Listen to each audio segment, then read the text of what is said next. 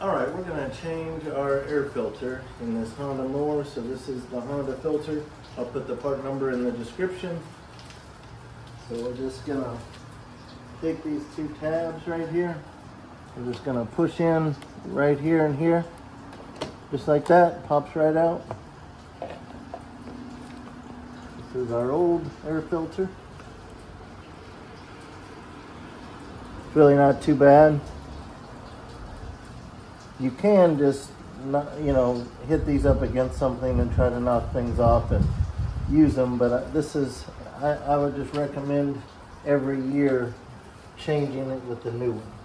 They're not very expensive. Again, I'll put a link in the description. Don't remember how much it was, but they're not expensive. Just kind of take a clean rag, wipe out the inside so you're not just getting your brand new filter dirty with what was in there already.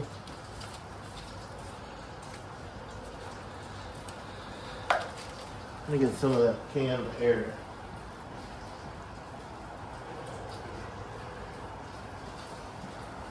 This is not required, but if you have an electronics duster, air in a can, it can be helpful for things like this. Again, you can do it without this.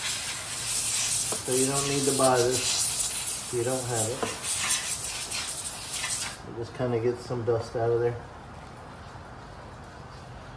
So it goes in this way with a flat side up against.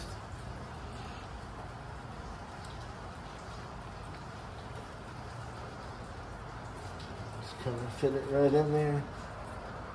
It's nice and rubbery, so it kind of fits in there nice. You see these clips at the bottom. So this does matter which way this goes on.